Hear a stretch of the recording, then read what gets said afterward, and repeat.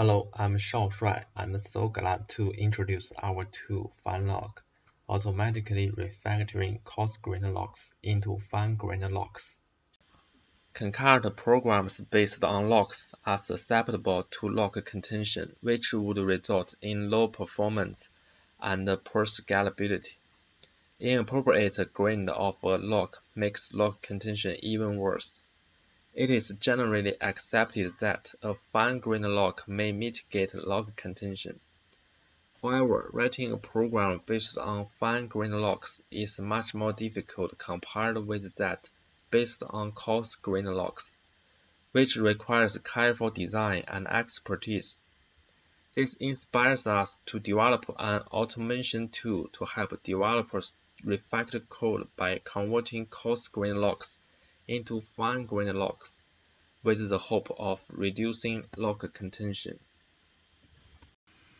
There shows a motivating example that extracted from Java API specification. The code shows a typical implementation of cache processing. The method is protected by a synchronized lock, which is a coarse-grained lock. It first checks whether the cache contains the date in line 2. If so, the date is read in line 5. Otherwise, date will be written into the cache. However, the write operation is executed only when the cache doesn't have the date. It can use lock downgrading to allow more concurrency. Here shows the code refactored by lock downgrading, which is a fine-grained lock. It first acquires a read lock, which is enough to ensure concurrency for the condition checking. When the condition holds, a write lock must be used, and thus the read lock is released, and a write lock is acquired.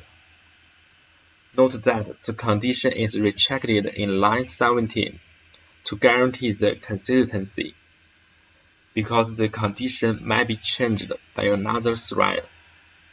After the date is written into the cache, the write lock is downgraded into a read lock. Then, the write lock is released.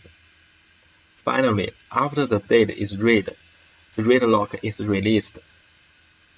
The code indicates that when the cache has the date, the current thread only acquires the read lock instead of acquiring the write lock. It will get more concurrency. This is the design framework. The refactor prober is to locate synchronized locks that can be refactored into fine-grained locks and summarize the statements in a critical section into a pattern. The pattern generator is to encode the sequence of programming statements into a sequence of characters, where each character marks the state of the statement. The pushdown automaton is utilized to infer locks based on a generated pattern for a critical section. Each character in the pattern sequence is used as a trigger to transfer from one state to another. FineLock conducts transformation on ISSTA by converting synchronized locks into re-entering read-write locks. We implement FineLock as an Eclipse plugin, so let's demonstrate the tool. First, select the project you want to refactor. Then click the tool. This is the refactoring preview. The left side shows the original code, and the right side shows the refactored results by using lock downgrading. The code is similar to the motivating example, so click the Finish button to accomplish the refactoring. We evaluate FineLock in 5 real-world applications.